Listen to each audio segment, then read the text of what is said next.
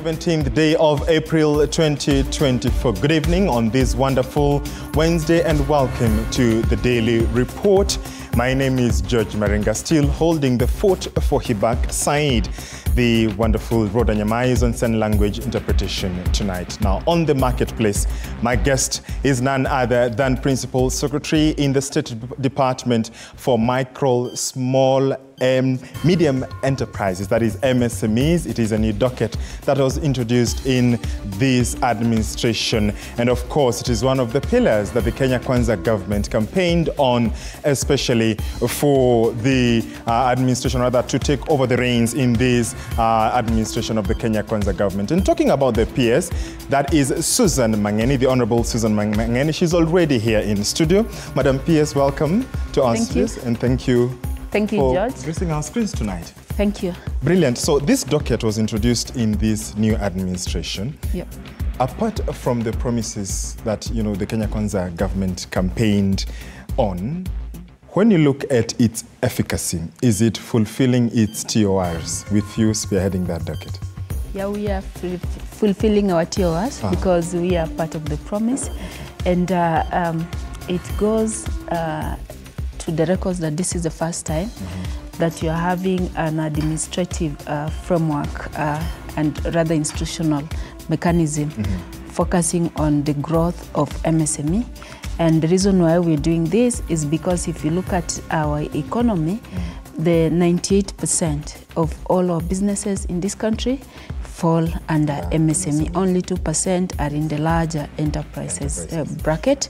So, but again, MSMEs play a big role.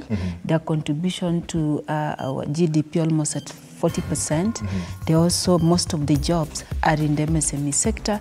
So therefore, this is one sector that has great potential of helping us to grow our economy, to create jobs, and also to enhance the livelihood of our people. So when you look at how you've supported businesses on a scale of 1 to 10 or 1 to 100, your percentage, how do you think you're supporting them? How have you fared well? Yeah, I think we are on course because... what's the score you'd rate yourself with? I would say we are at around 70%, but it's a journey. It's a journey. We are still on course. We've been working on the preliminaries, creating a conducive environment in terms of policy, creating an environment where also we can coordinate all efforts towards the MSME focus across the sector, development partners, private sectors, government agencies, so that everybody can put their hands on deck to be able to support MSME to grow and to help us rebuild our economy. So we shall be looking at how the 70% has been and what we need to do to accomplish the 30 to get to 100%. That is PS Susan Mangeni,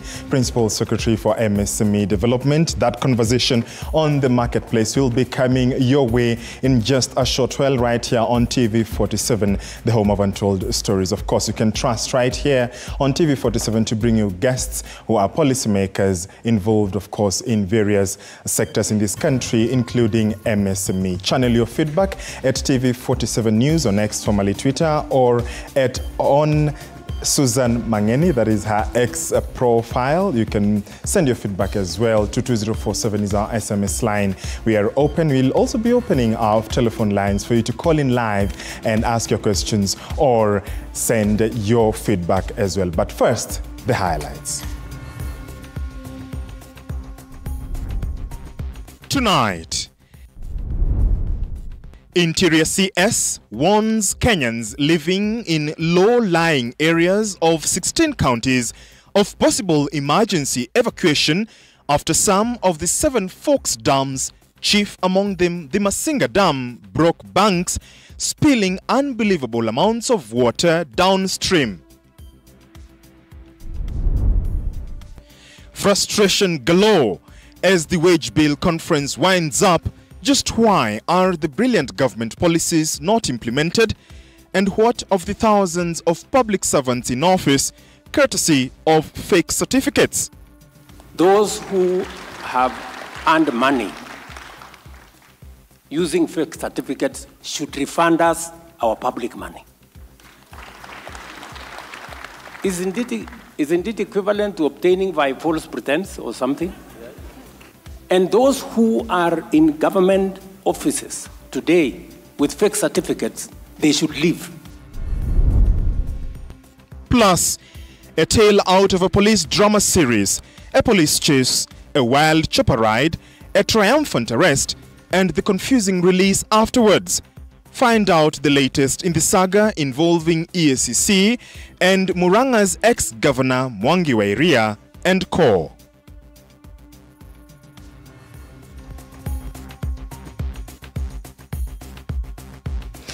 We thank you for choosing TV47 to inform you. Let's get the show on the road, shall we?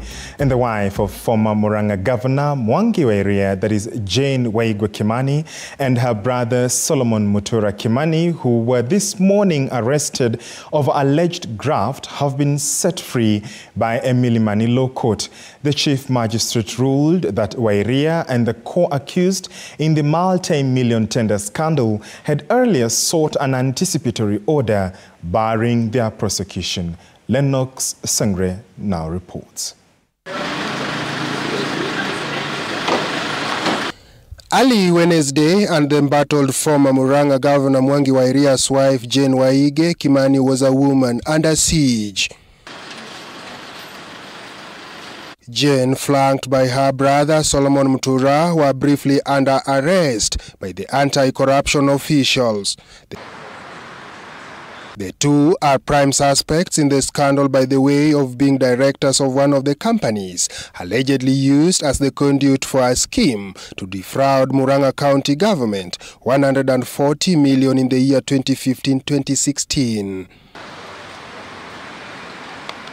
According to the anti-graft body, the 8 are to be arrested for procurement fraud in a case where Iria allegedly awarded a public tender to a company associated with his wife and relatives. Fika pale manake order ya mahakama ilitoka siku ya jana, and therefore the court order became effective from the time it was issued.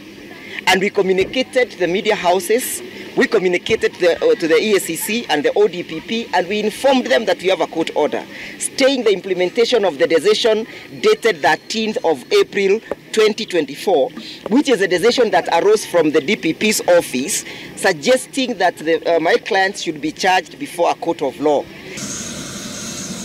Attempts to charge the duo were thwarted by the courts after Iria's lead counsel Ndegwanjiru literally landed in Murang'a to pick up an injunction from a Murang'a law courts barring EACC and ODPP from arresting and prosecuting Wairia and his co-accused. I'm actually wondering whether this court has a matter before it.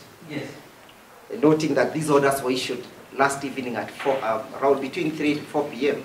Milimani anti-corruption magistrate Thomas Nzuki released the two unconditionally with the mention of the case coming up on 29th of April. And as well as the decision of the DPP to charge all the accused persons stands stayed pending the outcome of the two matters which are in the High Court at Murang'a, a petition and a miscellaneous application. These are some of the steps taken by the EACC to tame corruption. Now it's a matter of wait and see if these steps will yield fruits. Lennox Sangre, TV47, Nairobi. Thank you, Lennox, for that. The President has instructed the Ethics and Anti-Corruption Commission, EACC, plus the Directorate of Criminal Investigations, DCI, to go after 2,100 people in the public service using fake certificates. These directives come at a time when the government is looking to have a cleanup of the public service, whose wage bill in the financial year 2022-2023 accounts for 40% of revenue. Sheila Chelangat tells us more. An audit done indicated that over 2,100 people are working in public service courtesy of fake papers. Those who have earned money using fake certificates should refund us our public money. Isn't it equivalent to obtaining by false pretense or something? And those who are in government offices today with fake certificates, they should leave. EACC and the DCI have been directed to spearhead recovery of the resources lost from this fraudulent activity. Those who have fake certificates working for government at any level, please surrender and walk away. Because it will not be business as usual as we go into the future. So hii watu ya River Road wamekuwa wakinitafuta. Nasema sasa wewe naibu wa rais unalalamika nini? Tumesaidia watu wengi. Tumesaidia fulani, tumesaidia fulani, tumesaidia fulani. Rais, hawa list hiyo nitakupatia ile nimepewa ya wale wamesaidika. If we make a decision to get rid of all the fellows and characters with fake certificates, probably we could knock 10,000 people from the wage bill and recover $1 billion or $2 billion. Meanwhile, the president also maintained that Kenya should stop living beyond its means, calling for a paradigm shift in the management of public service. I believe that we can raise an extra 500 billion, if not an extra trillion, just by digitizing the Kenya Revenue Authority and getting money that currently we are not getting. So if we must continue to recruit, and yet we have a wage bill issue, then we've got to do something around how we are managing the staff establishments that we have today. As various departments embark on implementations of resolutions from this conference, they have been challenged to ensure accountability if the wage bill revenue ratio of 35% is to be met by 2028. Sheila Chelangat for TV47 at the Bomas of Kenya in Nairobi. Thank you, Sheila, for that. Today, Parliament has upheld the rejection of President William Ruto's nominee for the ambassador to the Democratic Republic of Congo, John Githinji Kero, while approving 25 out of the 27 nominees vetted by the National Assembly's Defense and Foreign Relations Committee.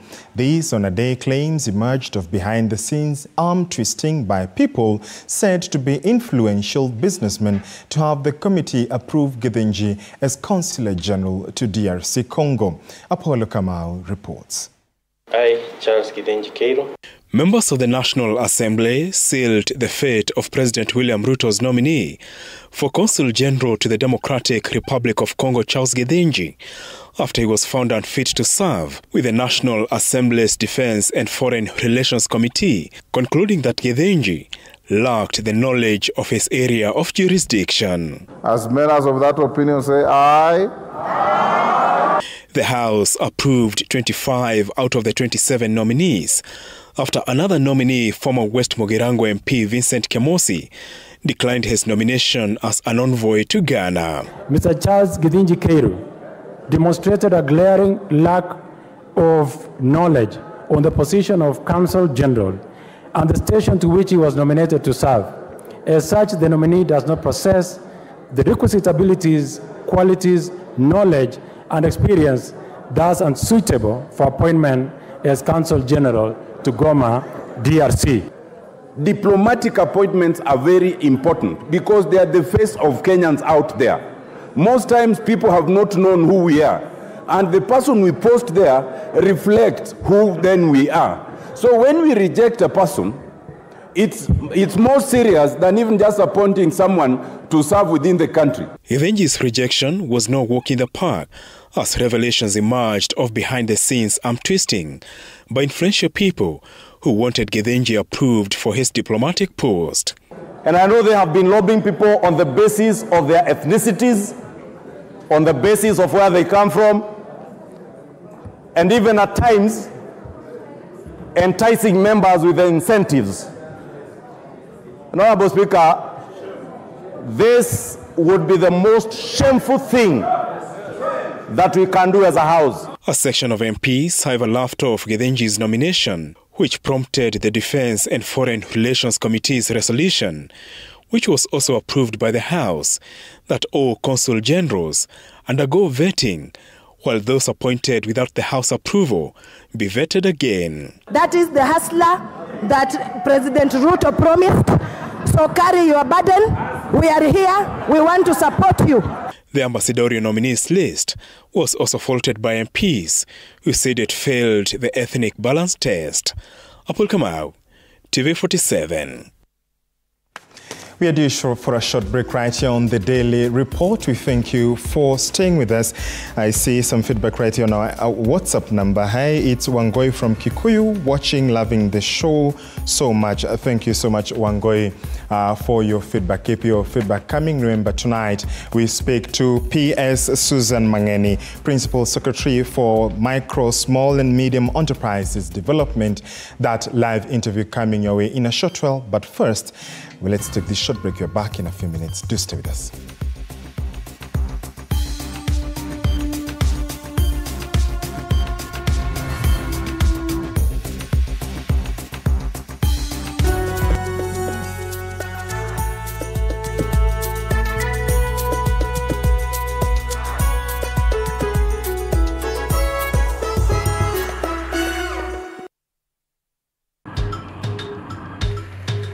Na safari hii katika Mfahamu Kiongozi tutakuletea viongozi aina mbalimbali. Nikuwe na Nisani kama 10 na pia nikuwe menua minibus. Minibus nikoniwa. Kushinda unaangalia simu ya mzee. Soma Biblia ama ingia kwa washroom ujisugue. Mpaka nimetoa hivi. I don't know whether any of my children would want to get into the political field. Sijajua bado. Kila Alhamisi saa 1:30 kuendelea.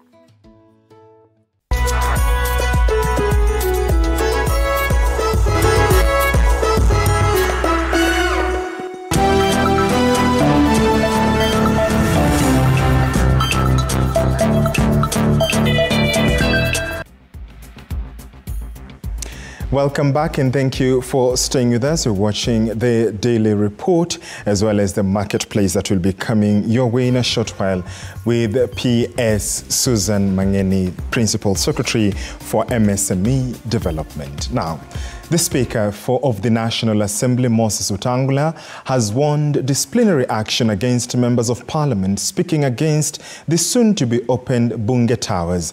Speaker Wetangula stated the MPs might find themselves before the Powers and Privileges Committee for speaking against the project without having sufficient information.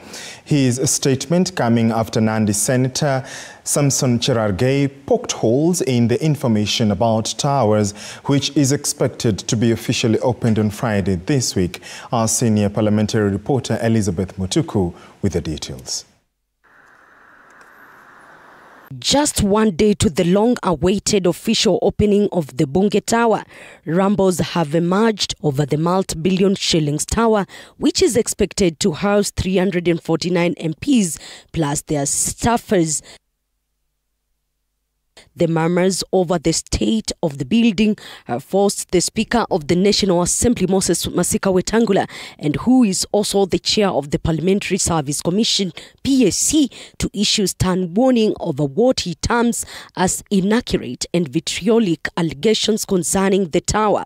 The members who are raising concerns, like I had one saying the lifts are not working, there are 6 high-speed lifts, 6 or 5, all working as efficiently as any building you can find in Manhattan in the US. During Wednesday afternoon parliamentary session, Speaker Wetangula communicated to the House that the President would officially open the tower on Friday, further making an effort to allay any fears that the building is not ready for use. The Speaker also appeared to persuade members to ignore what he called rejectionist philosophers, as he further responded to concerns by the minority leader on the negative publicity the opening of the building has generated. Let's not join those rejectionist philosophers who will always say, can anything good come from Nazareth?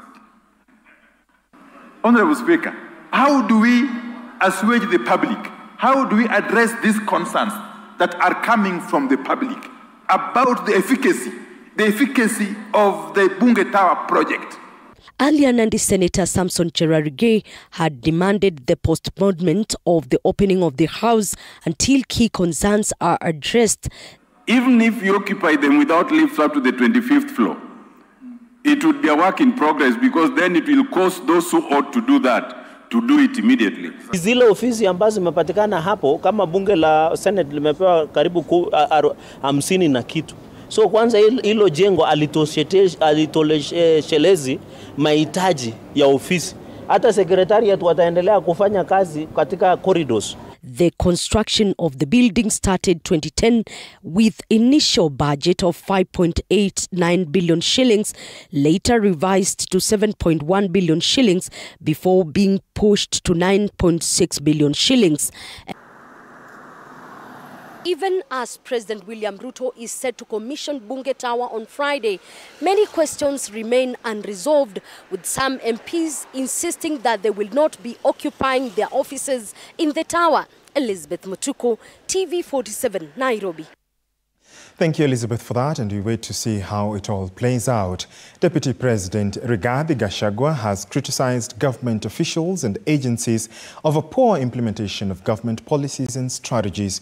These, as development partners, call for accountability to donor funding that the state receives. The accidental admission by the second-in-command revealing that too many and too expensive boardroom meetings have yielded little, especially for the common Mwananchi, putting into question strategies put in place by the Kenya Kwanza government. Moige William reports.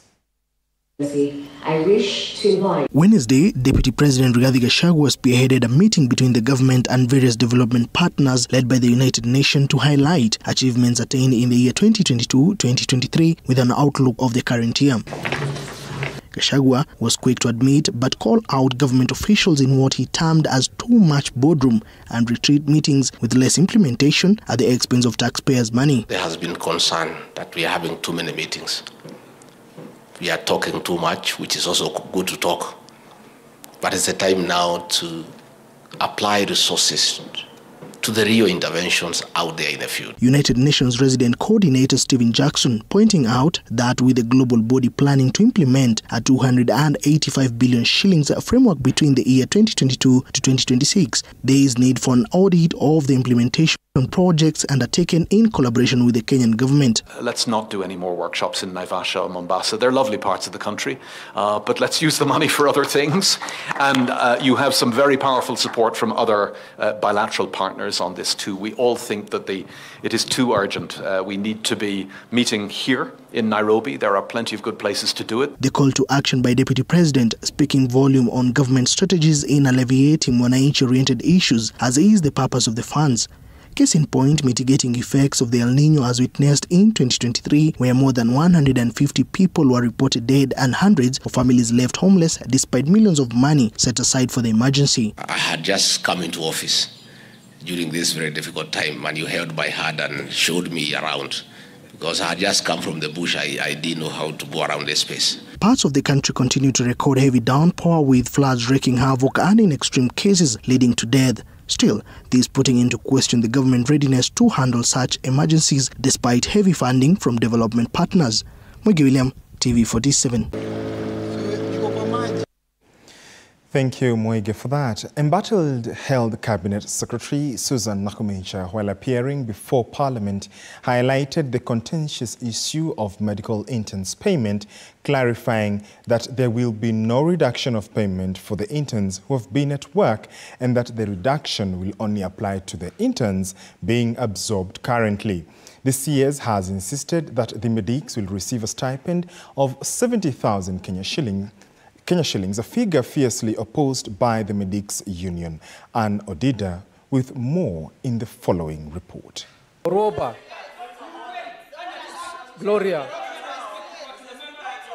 Order, senators. This was the scene at the Senate after a question and answer session of the embattled Health Cabinet Secretary Susan Nakumicha over issues bedeviling the health sector. The matter of reference being the more than month-long doctor strike that has paralyzed activities in hospitals. Temperatures rose further after Nairobi Senator Edwin Sifuna told off the legislators for asking vague questions. The health CS had appeared before Parliament in the afternoon to respond to matters including the delays in posting medical interns, absorption of universal health coverage contract staff, and failure by the government to recognize the collective bargaining agreement signed with the doctors in 2017, key factors that are being contested by the medical personnel. Addressing the implementation of 2017 CBA, which has been the center of dispute, the government through the ministry has distanced itself from its implementation. According to the health CS, the matter should be handled at the county level. A collective bargaining agreement is a document signed between an employer and an employee. The ones that I spoke about, the CBA progress that has been made by the national government, is for those employees who are for national government.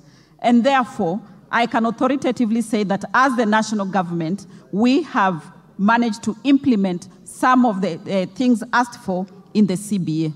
You have leaders who it is in their place, including governors, saying we support the doctor strike. Really? If you support the doctor strike, pay the money they are asking for. On the issue of payment of medical interns, it has been revealed that according to recommendation by the Salaries and Remuneration Commission, it can only be stipends amounting to 70,000 Kenyan shillings and not in any way a remuneration. We were directed and guided by SRC, and from the guideline they said it cannot be a remuneration, it can only be a stipend. The Employment and Labour Relations Court, the court through Judge Byra Mongaya, says the union members and medics should not be subjected to any form of threats or intimidation. The court has ordered for what is called the whole of the nation approach meeting to be convened without conditions and should be concluded not later than Friday the 19th of April. The court has extended the interim orders, which will be concluded in 30 days. Ann Odida, TV47. Thank you, Anne, for that. The government will, in the next 3 months, embark on an ambitious plan to curb road accidents in the country. President William Ruto has directed Roads Cabinet Secretary Kipchumba Murkomen to introduce new measures, among them instant fines to those abusing traffic laws. A similar attempt was initiated 8 years ago, where offenders paid instant fines using mobile money. Kisewa Emory with the details. In the last 4 months, at least 1,500 people have lost their lives in road accidents across the country. This stark state of affairs, Kenyans calling on government agencies, given the responsibility to ensure road safety, to take action and stop the menace.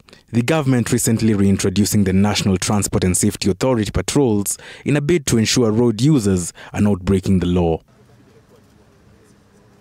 President William Ruto has now publicly responded to various concerns on the issue, tasking his Cabinet Secretary Kipchumba Murkomen to put in place tougher measures, such as an instant road fine, if that is what it takes to stop road carnage. We have discussed, we have talked about instant fines for a very long time. Waziri, please, instant fines, 90 days is too much time for you to wait. Let's do it. The objective is to reduce road accidents by half. We must be focused on results. We must be focused on results. And the results will be the numbers to come down. The target, as was said by the chair, is to cut down by 50%.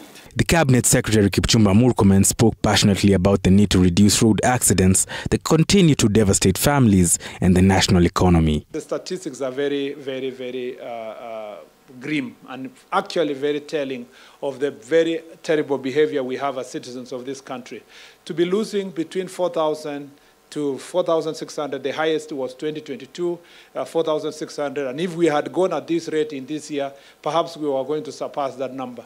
Last year, 4,200 people passed away as a result of road accidents, with 20,000 critically injured. The matter has attracted the attention of the National Assembly, with MPs agreeing in principle that action needs to be taken, but disagreeing over how that action will be taken. This organization known as NTSA is sleeping.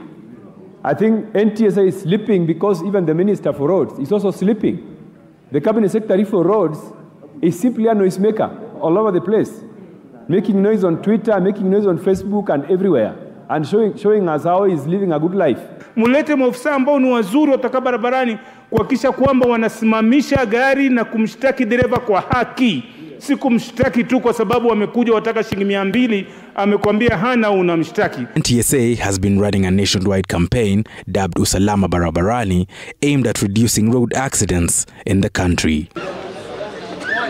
Kisawa Emory, TV47. Thank you, Emery, for that. Security experts have criticized the government's approach in dealing with the banditry in the North Rift region. The security operators advise that the state borrowed a leaf from the security policies and reforms in other countries with a similar issue in order to address the situation comprehensively. Ruga Eval with the details.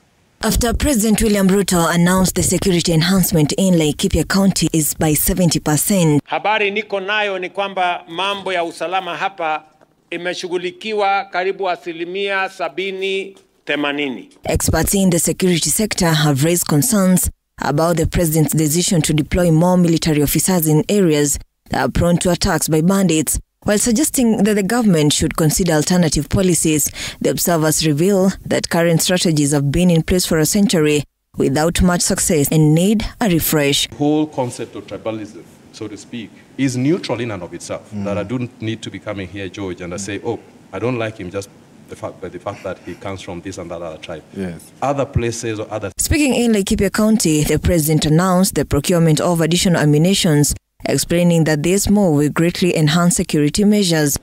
In the world, we have but only two powers. Okay. We have the power of the sword and the power of the mind. And in the long run, it's always the power of the mind that wins over the power of the sword. We've been trying to use the sword in dealing with banditry in North Rift Kenya for a very long time. And I believe from history, I remember the first military operation that was conducted in those areas was in 1908. Not even in independent Kenya, but the colonialists. They did an operation trying to... On the other hand, security analyst George Msamali suggests that it is time to eliminate the recurring incidents of banditry attacks. Tumeweka mpango ya karibu bilioni 25 kununua equipment mpya ya polisi wetu na walinda usalama. I thought devolution was going to cure this marginalization. But surprisingly enough, with the devolution, now banditry has gone to another level. I believe what we are facing in North Rift needs a political and socio-economic solution, not the sword. Unless we look at it that way, we are not going to get an answer to this problem. Ruga Ival, TV47. Thank you, Ruga, for that story. That leads us to another short break right here on the Daily Report. Remember, we still have PS Susan Mangeni, that is Principal Secretary for MSME Development in the country. Of course, this docket, as you'll remember, came in with the President William Ruto's administration. Keep your questions and feedback coming. We are back in a few minutes with more stories, of course, as well as that important conversation on the marketplace. Do stay with us.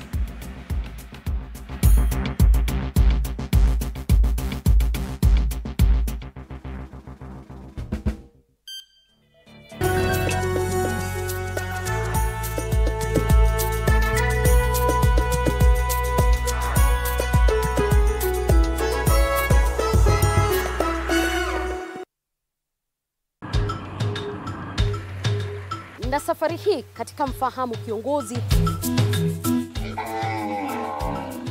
tutakuletea viongozi aina mbalimbali.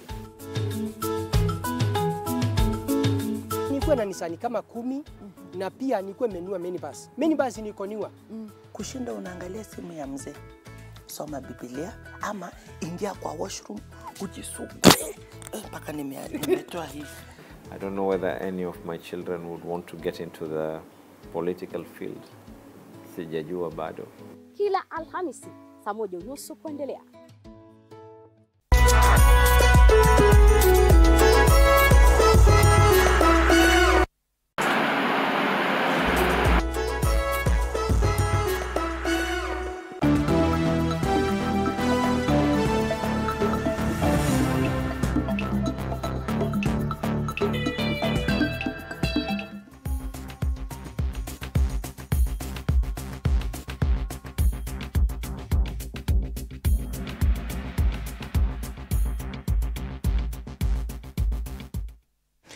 Welcome back. Let's get sporty. The second leg of the 2023-2024 season of the Mashemeji Derby will be the main event in round 27 of the FKF Premier League fixtures as league leaders Gor Mahia prepare to host arch-rivals AFC Leopards on this Sunday at Nyayo Stadium.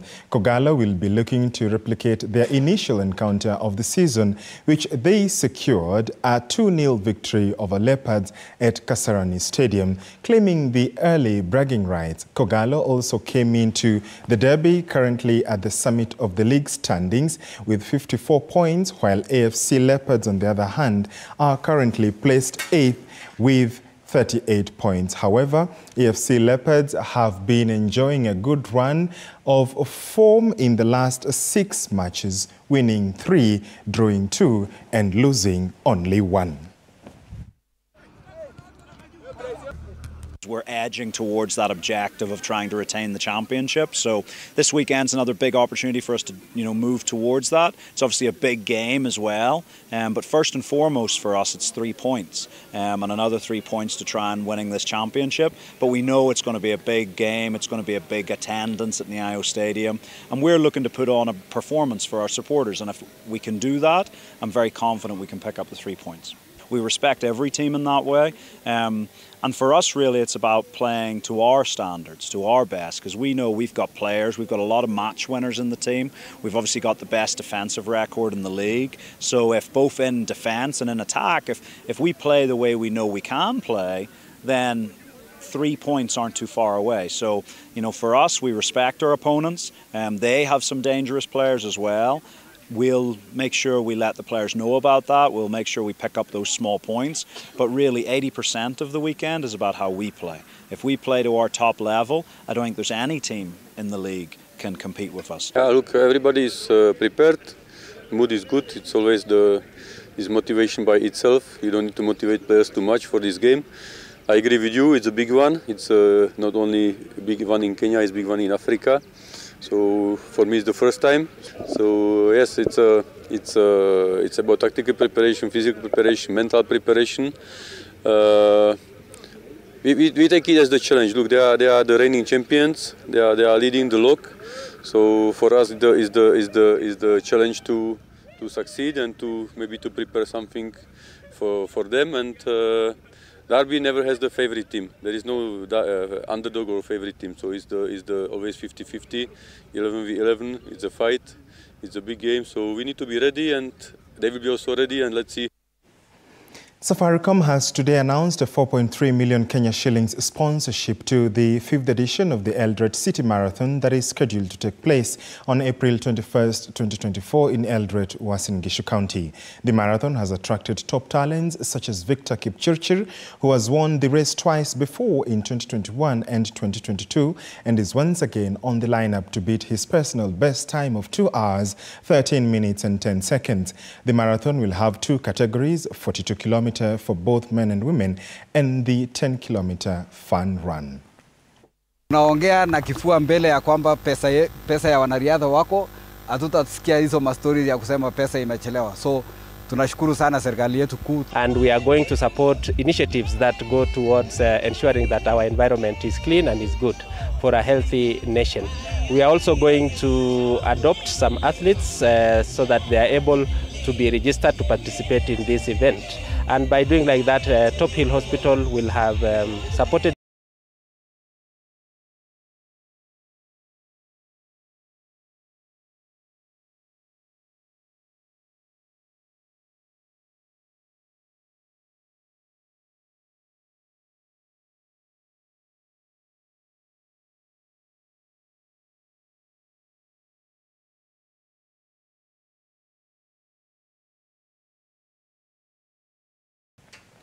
Kenyan side Equity Bank earlier today suffered a 3-0 defeat against FUS Rabat in the ongoing 45th African Volleyball Club Championship.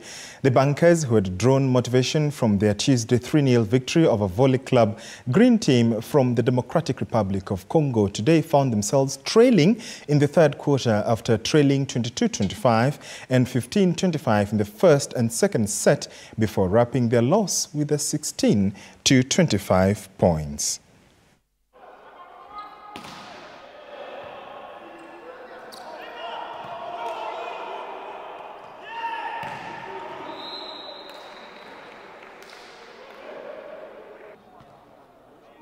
The team needs to have confidence that there is always someone on the ground that is going to take care of them, so that they go all in, because otherwise they will restrain to avoid injuries. So that confidence makes the team, it does something to their mentality, so that they are able to perform on the court.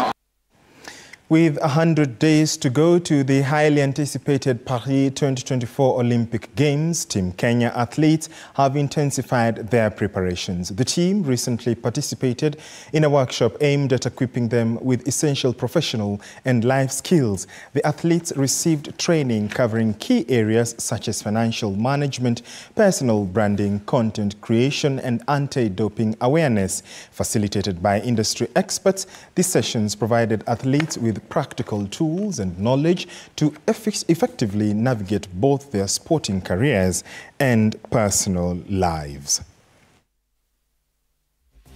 To you, our athletes who represent us, and particularly on the topic of financial management. We're committed to supporting you financially with resources, but also with knowledge. And so we're available if you want to talk about how can you get more help in terms of financial management. Is the advice you're getting right? And, how can we assist just to hold your hand even as you think about life after retirement? It is exactly 44 minutes past the hour. We thank you for watching the Daily Report. As promised, the marketplace is up next, and my guest tonight is none other than Susan Mangeni, Principal Secretary, Micro, Small and Medium Enterprises, MSME Development. Our sign language interpreter has been Rhoda Nyamai. She wishes you a wonderful night, even as you embark on this important conversation with Madam P.S. Karibu sana, and welcome and thank you for staying with us. Asante. Brilliant. So you gave a score of 70% earlier on. When you look at, and still going. Yeah. When you look at the support of businesses, especially manufacturing, we have seen that due to the economic times that the country has been through, quite a number of big companies have been downsizing to reinventing their business models.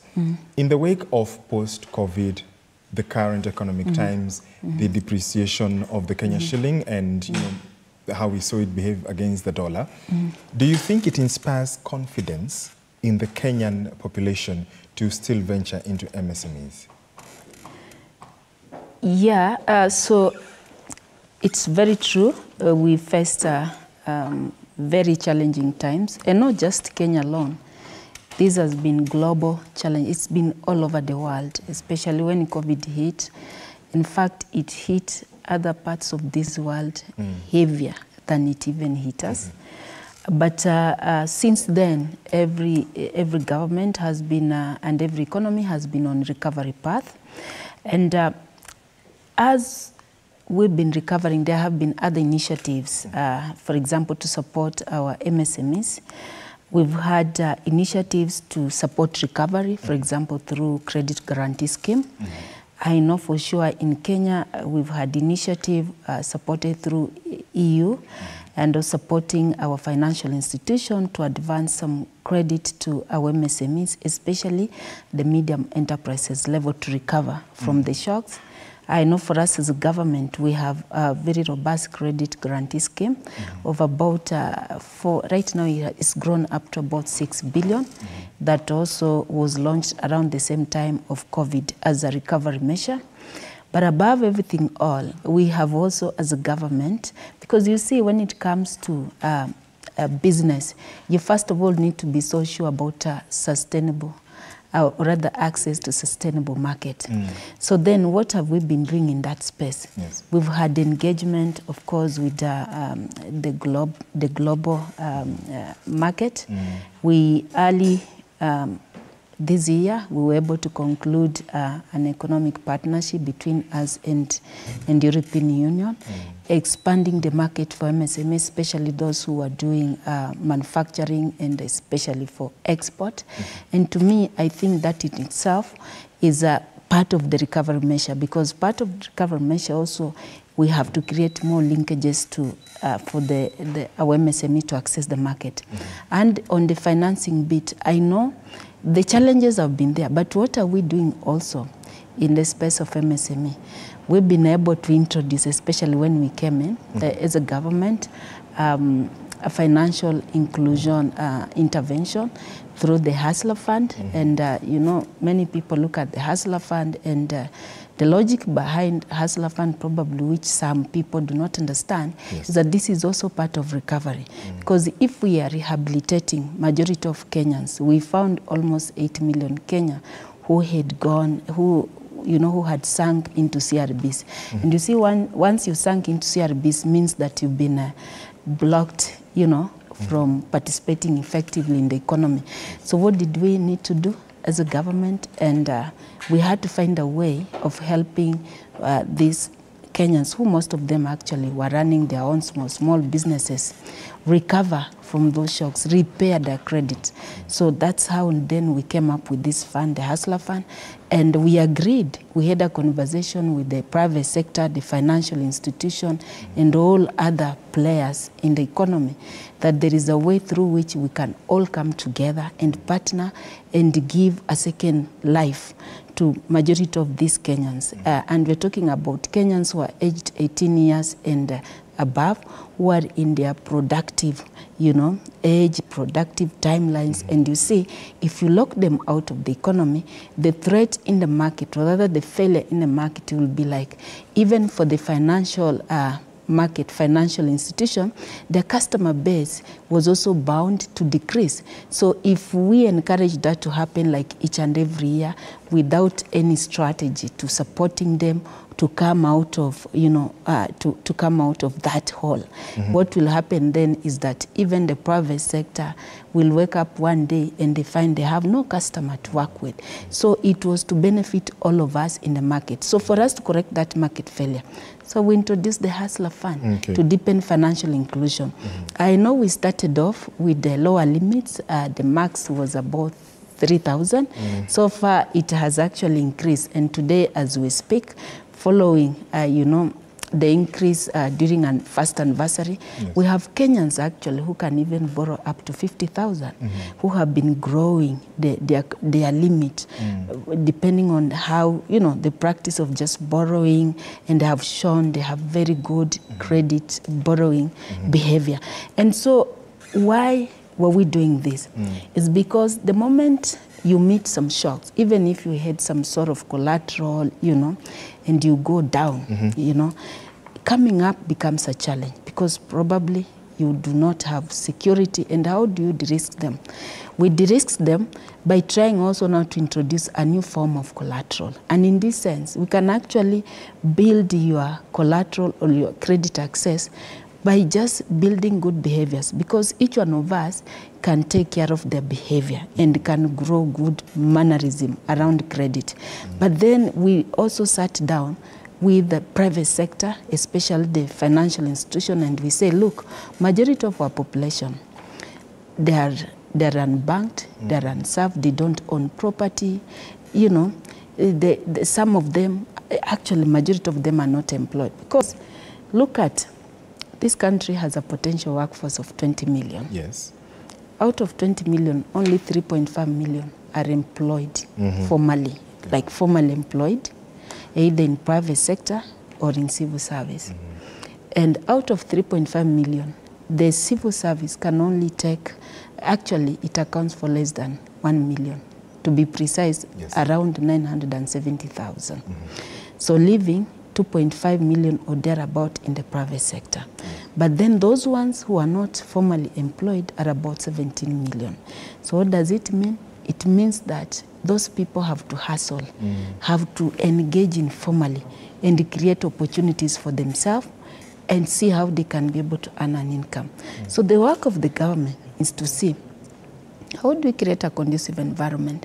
How do we stimulate economic engagement of these 17 million people? How do we formalize them? Because most of them we do not even know. You know, if you are informal, nobody even know where you are. So when we come up with intervention, we are not able to come up with specific and targeted intervention that will really help you and fast track your way up.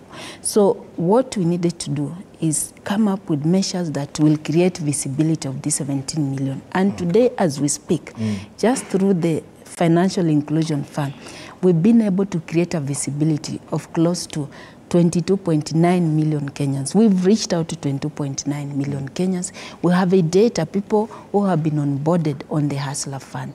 Out of them, around 20 million have actually borrowed the Hustler Fund. And we've been able to disburse through just the phone, you yourself dialing the phone and requesting, depending on your credit limit, about 51.9 billion. Out of that, because we also introduced 59 billion. 51.9 billion that has so far been disbursed. That's our loan portfolio.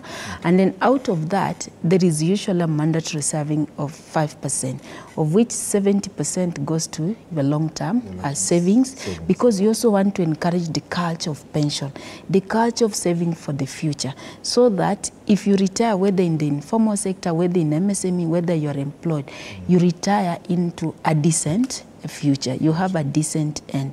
Because you've had situation where, you know, even if you're doing a business, even if you're a mama mboga, time will come when you cannot go to that kibanda. So what happens to you? We need to start now securing our future. So we introduced that platform. So 30% of your borrowing, every time you borrow, goes to your short term, which you can really, you know, access after 1 year, and you can be able to invest in any desirable project that you want. So by doing that, we've been able to mobilize close to 3 billion in saving, where these around 20 million Kenyans who have actually borrowed the Hustler Fund now have got a savings, of course, of about 3 billion.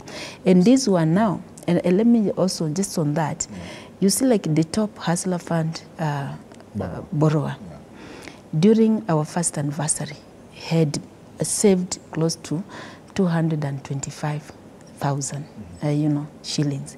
And this is a person who never even had a single saving. So with that kind of saving, if now he moves back and he goes to the bank now to ask for any loan, let's say 200,000 or wherever, I'm sure the commercial bank will give this person, one, on the basis of now having demonstrated good credit rating and also having some sort of saving. So we are helping the hustlers not just to access this money, but also to start now saving as a way of securing, you know, as also as a way of mobilizing and populating their future collateral. And out of that, we have close to 8 million Kenyans, like, who borrow regularly, who have borrowed more times, more than even 10 times. You realize even during the anniversary, there was debate around how did this, the best borrower, borrow close to over 800 times. And it is possible, because it depends with the kind of business which you're doing. You can borrow as many times that you need a day, so long as you're borrowing and repaying. But again, also, there are people who are being incentivized because of that opportunity of saving. Because you see, it's not easy to find a product, or rather to find a platform where you can save as little as 50 shillings, as little as 100, or even 10 bob. But here now you have a platform. It's so easy. You don't have to walk to the bank to save. You just borrow, you save. So there are some Kenyans who are just borrowing multiple times because they wanted to start saving for their future. Yes, what's the cost of starting an MSME in this country? Well, it depends, because again, it also depends with the definition of your MSME. And let me just give you some statistics so that you know. Is that, like I said earlier on, that 98% of our businesses are MSME. But then, out of that 98%, you find that almost 88% are micro. We're talking about the micro, those ones that are highly informal. Probably they have only employed that particular person, the sole entrepreneur, the proprietor, the person who is running the business probably, or maybe they're in some sort of lottery. Today I get some money, I do business. Tomorrow I'm not doing, it's some sort of lottery engagement. Today, if you give me money, I'll go and maybe buy a few things from Kikomba, go sell. Tomorrow, I'm out of business, some sort of. So they are just trying to do something in the hope that they can raise some income to put food on the table. So those majority of them are micro. They are actually not running businesses that are sustainable, businesses which are informed by a market. So most of them are still in that space. However, according to the statistics which we have as per 2016, now I'm working on those statistics to update them, and hopefully by the end of this, by the end of this financial year, and I think we're already working on a survey on MSME. Towards end of June, I think we'll have new and updated statistics about our MSME in this country, which is very, very instrumental even to informing our programs. So you find that so the small, so we have MSME which are micro, which may not even be registered. People, you wake up today, you start running battle with the authority because you think I just need to get my goods, put it there. You're not licensed, you're not what. Then as you move towards small, there probably you have acquired a license, an operating license. You're somehow registered, you have a registered name, which are also very, very few. And then from there, and you remember that number even increased when we had measures that in the last regime, which actually eased the entry to business. You remember when they put together one-stop shop for business registration, the Huduma services, that helped and supported many people actually to walk into Huduma Center, register business names and stuff. So somehow, some people, they could be having a business name that they have registered, which is to business name about 600 bob, you get a business to register a business name. But again, as you move towards now the medium, and even at the apex of the higher end of the small, you have also companies, and companies to register. You need something probably from between around 20,000 to get everything. If you do not know how to do the documentation, you need to seek services. So the entry cost around there to set up a business, I would say, especially if I to look at the company, probably you need about 50,000 shillings. But for a business name, which is the easiest, you have 600, you can be able to register and you are there in business. But for me, the cost is not even about registration. The cost is about coming up with viable business ideas which you can easily access the market, and again, because if you can access the market, then even you'll be trusted in the financing space.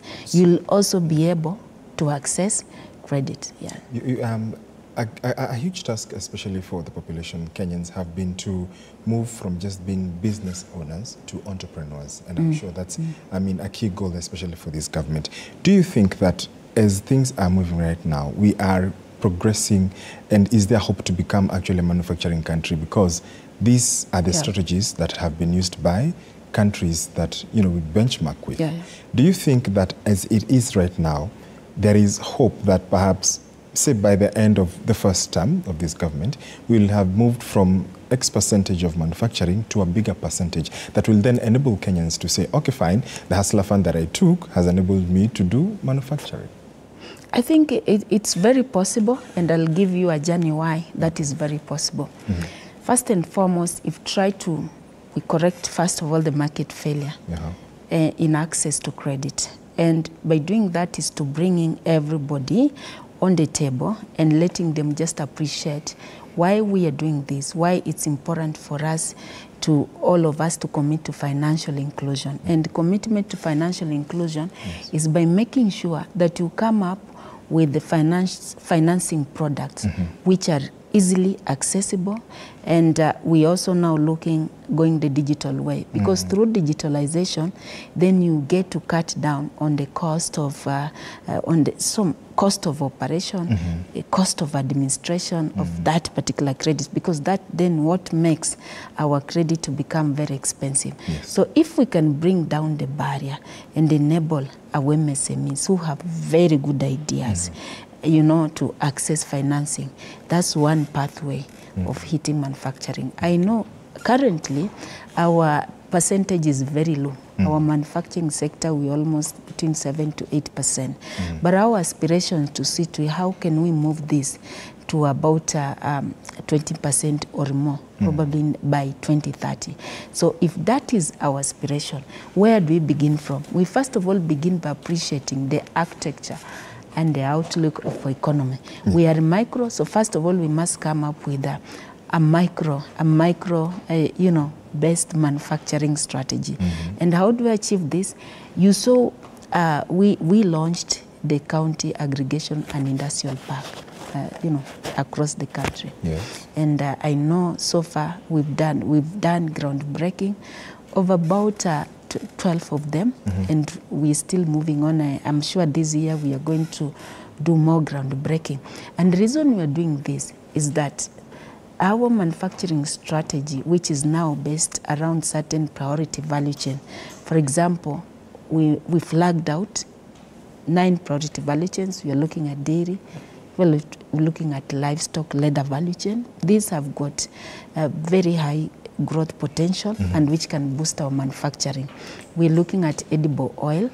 Remember, edible oil is our second import bill in this country after petroleum. And yet, the raw materials for edible oil, those are traditional food value chain.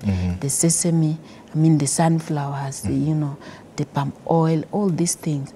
Our people have got that practice to do it. It's just a question, how do we arrange our small scale farmers to now start venturing into that? How do we make sure that the cost of input comes down and becomes affordable, like the fertilizer? How do we make sure that there is availability of quality seeds to support them and to enhance the production? Because once you have the production level of raw materials, then what happens is that you can now drive the value addition, and value addition is manufacturing. And you can be able now to attract investors, including those foreign investors, to come now and invest. So the whole idea of setting up this county aggregation and industrial park is to first of all provide a market for our farmers, and so and also stimulate local investment in those counties, so that now people start moving towards value addition. And like I say, for us to make value, to add value to our farming, we have to go the direction of manufacturing, adding value, because that's what will give us that competitiveness that can create jobs.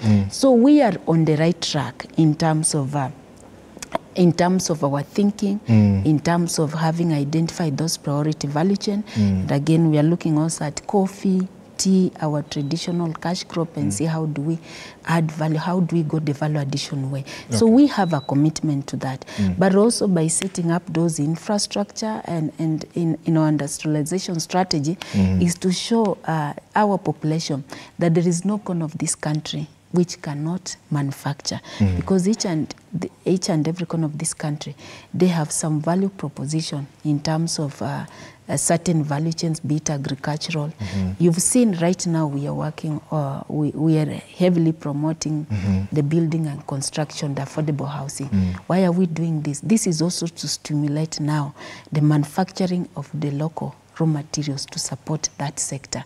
And we are doing this across the country. Yes, I'm sure you've seen the concerns, especially regarding the farmers, milk farmers, avocado farmers as well, regarding the taxes that came about with the Finance Act of 2023.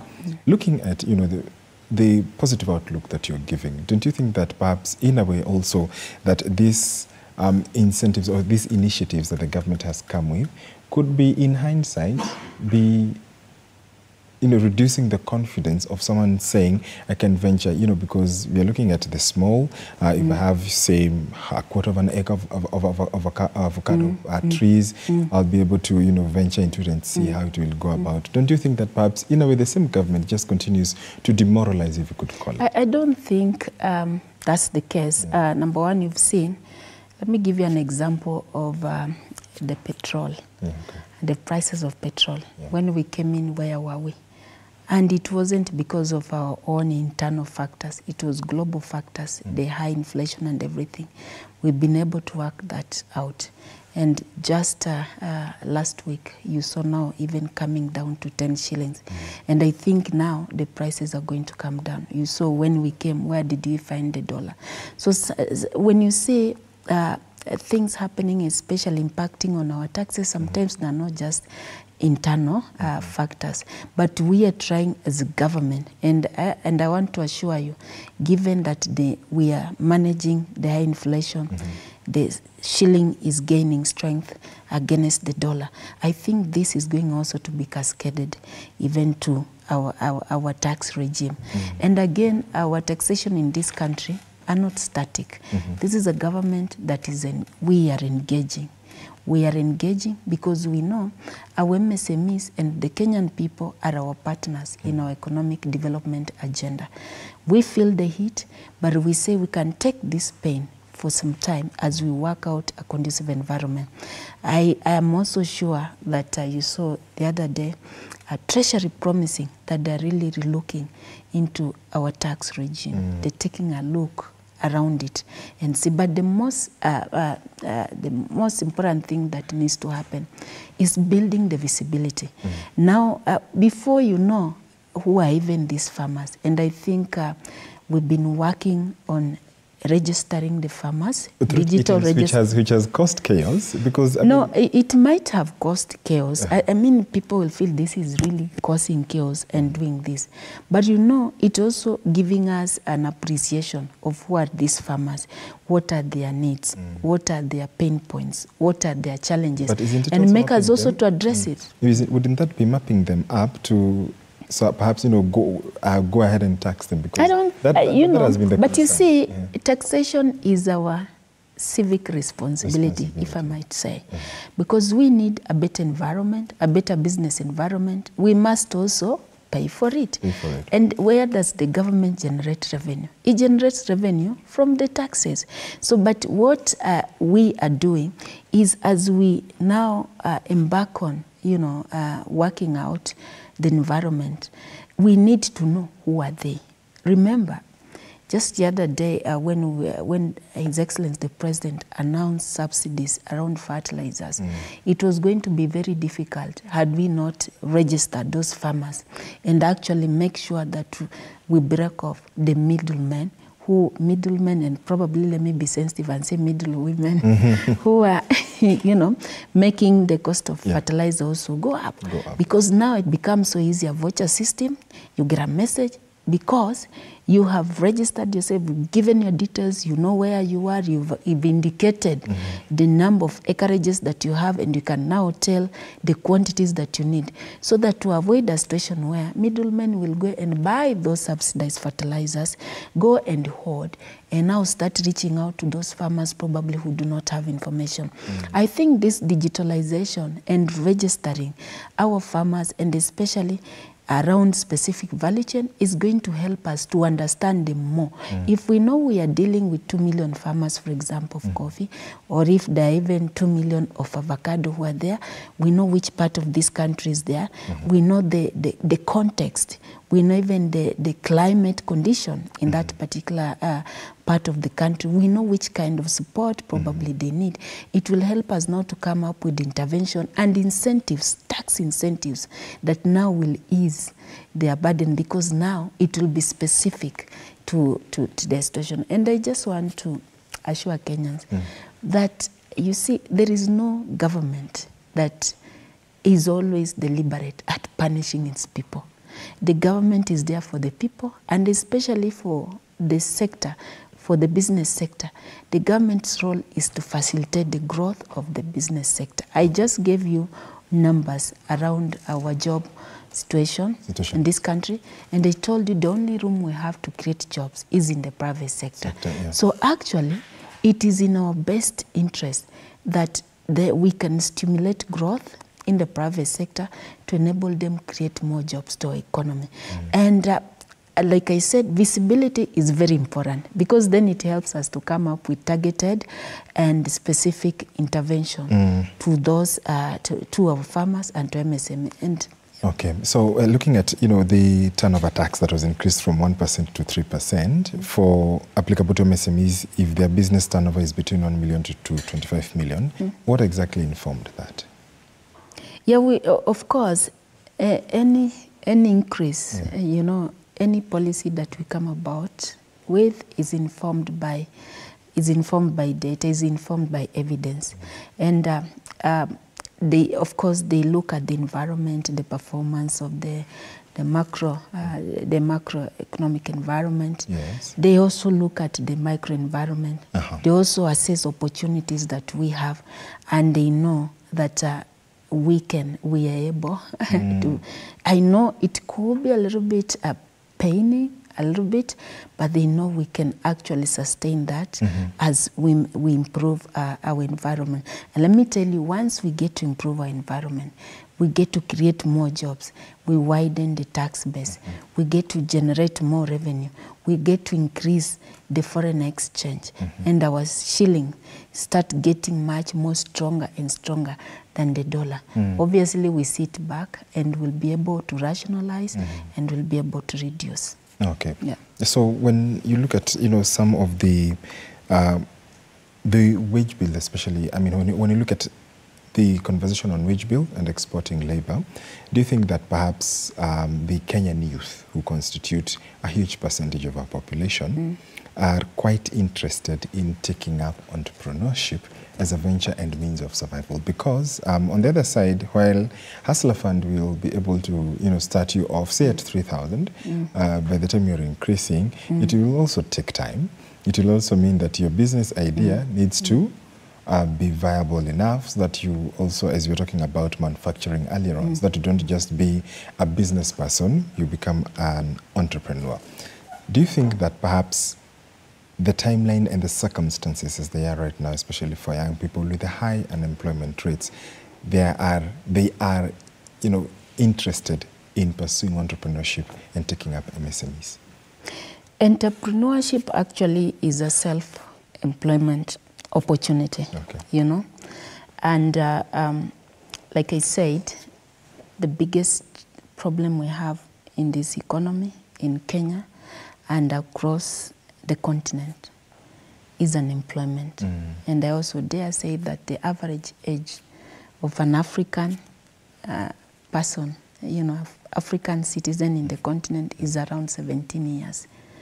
Where is a 17 years? Still in school. Okay? So we have a problem on how do we make use of the youth bulge. So there's so many things that needs to be done.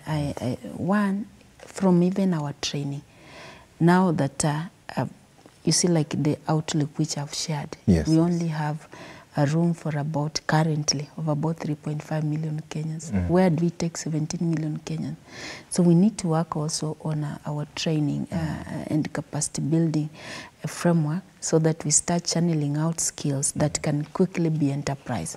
So when you are graduating, we start now also making you understand that you need to be mainstream in the job creation environment. That actually, as you walk out of college, as you walk out of the university with a degree certificate, addition to that, we need to empower you with tools of now going outside there and creating your own job. So what you're doing in my sector, other than Hustler Fund, and by the way, it's not only Hustler Fund which is there in this sector. But also there is so much in commercial banks have no, before you even go to the commercial bank, within my own State Department, for example, we have agencies, and within the ecosystem of MSME, look, we have the Youth Enterprise Fund. Today, young people can be able to borrow even for LPO. If they get tender, they can borrow even up to 5 million for LPO. We have Kenya Industrial Estate, which is supporting young people interested in the manufacturing sector. What's the rate of young people getting these tenders, especially from government? Are they at because to avoid also this thing of kazi kwa vijana pesa kwa wazee, are they? What's the rate of young people? I mean, in the normal age group, getting tenders, good tenders. You're talking about, say, from 5 million and above. There is opportunity for that. Remember, for close to now, more than actually almost, I'll put it almost 2 decades now, when the government started this preferential procurement, treatment towards certain disadvantaged group. Remember, during President Kibaki's time, it was about 10% of access to government procurement opportunity to young people. Then when the Uhuru Ruto came in 10 years ago, now probably 11 years ago, they scaled it up to about 30% for youth, women, and persons with disability. Yes, we have, if you look at the compliance report across all our MDAs, because you are now talking about government, you'll find that indeed young people have been accessing. But also because of lack of visibility, which I was talking about earlier, because what do we use to what is the indicator? The indicator, of course, is the AGPO certificate. And you see, I can have the AGPO certificate, the female, the women, and the youth. The youth, yes. But you see, at the end of the day, if you've been given a tender, what will be recorded there will be like, okay, this number of company that are owned by youth on paper. We may not know if they were really youth who eventually benefited or if they are women. But now that's what we are correcting.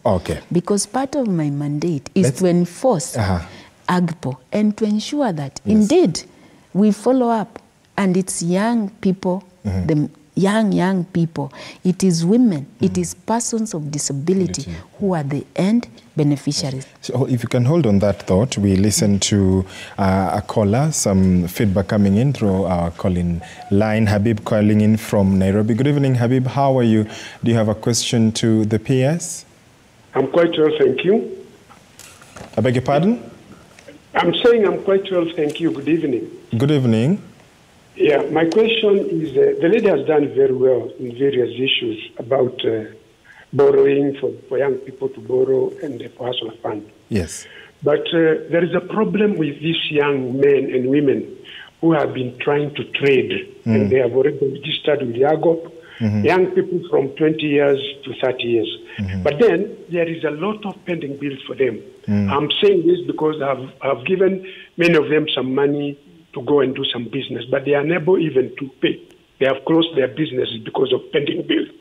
I'm asking, how do she help these young men and women to be paid their pending bills, either from the government and from the counties? That is a bottleneck for them, and many of them are not trading now as we speak. Oh, brilliant. Thank you so much, Habib, for your question. I'm sure PS will be able to answer that. So just like we were discussing, and you were telling me whether young people are willing to do this, I agree with Habib, is that the question of pending bill has been a challenge, a big challenge, but we'll also appreciate what the government is doing right now. As you are all aware, there is a task force headed by the former Auditor General, Edward Ouko, which is looking into that, trying to require those pending bill and to ensure that they get sorted out as soon as possible. But also going forward, we're also making a case for AGPO. Part of enforcing of AGPO is for us to ensure that we come out with an agreed credit period. Let's say if it is 60 days, or 90 days mark, because you see, if we are going to advance credit to these young people, assuming they're going to borrow the hustler fund or the youth fund or the Kenya Industrial Estate loan to put into the tender, And they have a grace period of about 60 days before they start repayment of that credit facility. But then they have done their supplies. And what you're doing is that you're not paying them on time. You're actually sinking them deeper into poverty. And sometimes you're sinking them into the grave. Because we've had stories of entrepreneurs, especially young people, some of them who have resorted to suicide because you see they cannot stand the shame that comes with, you know, being followed up and down because of, you know, having some unrepaid loans here and there. But so those is part of enforcement. So we are working out, and I can assure you is that from where I sit as an accounting officer, we've been reminded, and you're being reminded. Like, for example, in this financial year, the government has made it clear and keeps on communicating and reminding from time to time with circular. First of all, we must make sure there is zero fault audit. And part of that is that we do not have some resolve also pending bills. So we are really working on that. I'm sure and let me tell you, how do you do that? You do that by ensuring that you can only procure, first of all, when you have the budget, if you budgeted for. It should not come as something that you just thought of, you'll procure and then you budget. You can only procure when there is a budget. So there is that, the budgetary discipline that has been instilled in us. And I think from last financial year when we came in, this financial year and the coming years, I want to assure Kenyans that this question of pending bills is going to be an issue of us. So we are really working on it. We are looking at, you know, the... Yes, there are a lot of reforms around that space. No, I'm saying in the coming years, we are going to resolve this. And we are all waiting for the report from the task force that is working on it, so that also to look at what are these pending bills. There are some which are not genuine, and of course we know. Because there are some which are genuine, so we try to isolate them. The other thing would be, I mean, young people do not go borrowing, I think, up to 20 million.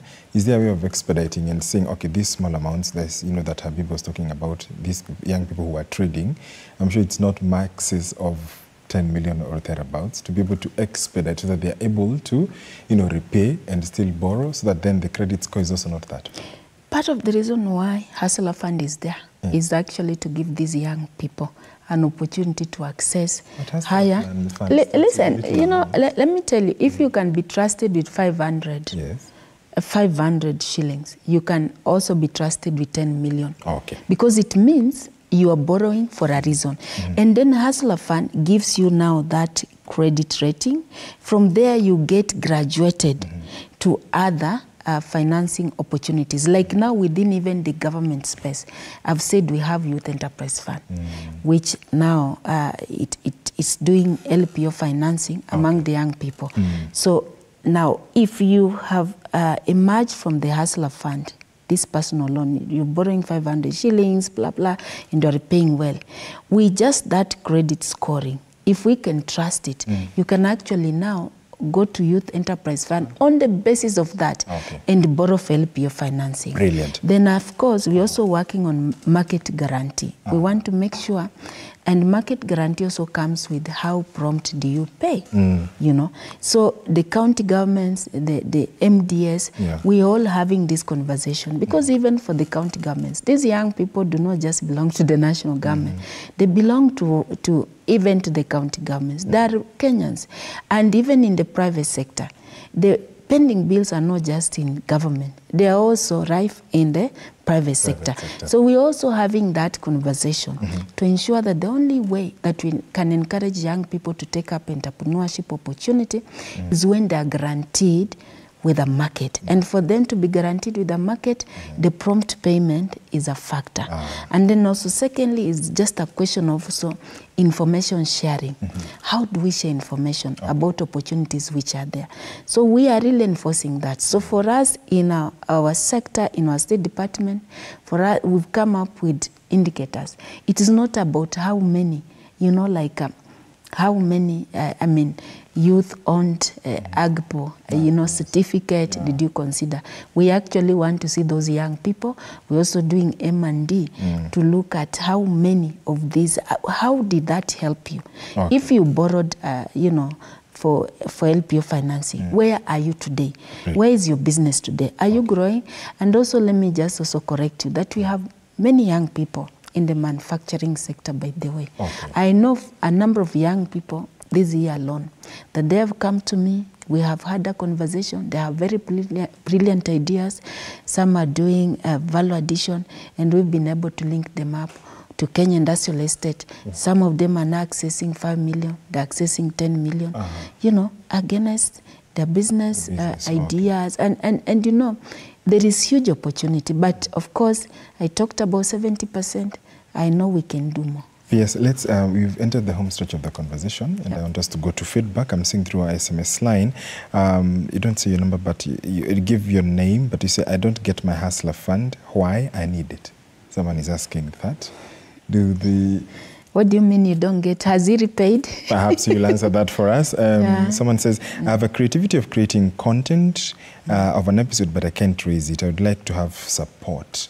I think this is in terms of content creation. In content, if at all we are financing that, if the gentleman, I don't know if he's a gentleman or a lady, if they walk into Youth Enterprise Fund, there is an opportunity for that if they are youth. If the women, if they walk into Women Enterprise Fund, there are products that they can be supported.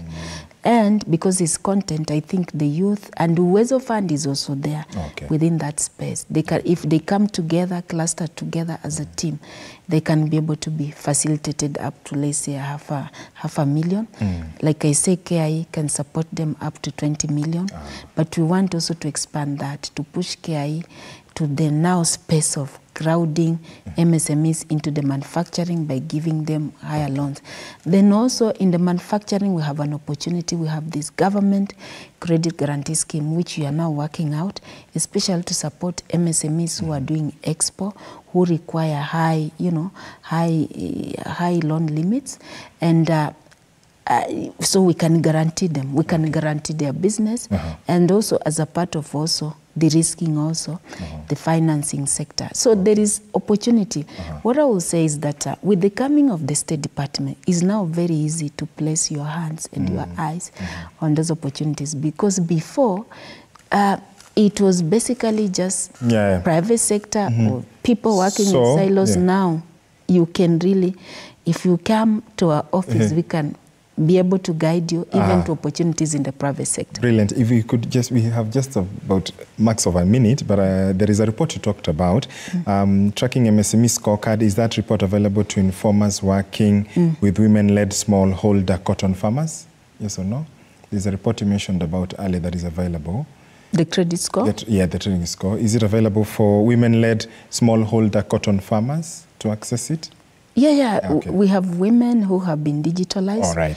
Our presidential economic team working together with the MDS in government, we've digitalized farmers. We have specific farmers who are doing cotton, we have farmers who are doing sunflower. So we've been able to register farmers as per those sectors across the country.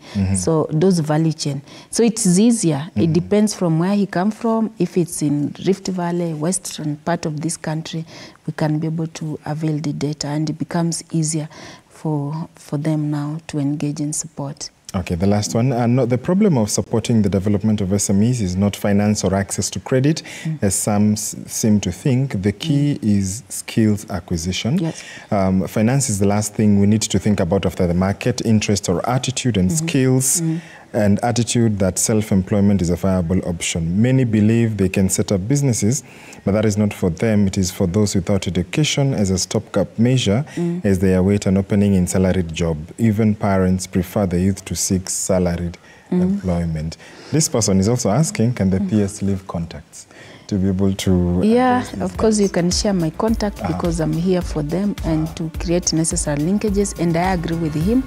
It's about an attitude. We have to change our attitude about it, and we just have to accept reality that if there are going to be jobs, it is us Kenyans to create those jobs. And there are massive opportunities on also training. Let me just also share with this person, probably could be running some initiative that we have acquired close to 3 billion through our, support facility from the German government, which is aimed at training young people in terms of upgrading their skill and also upskilling them to be able to do viable business, but also to be able to do some jobs.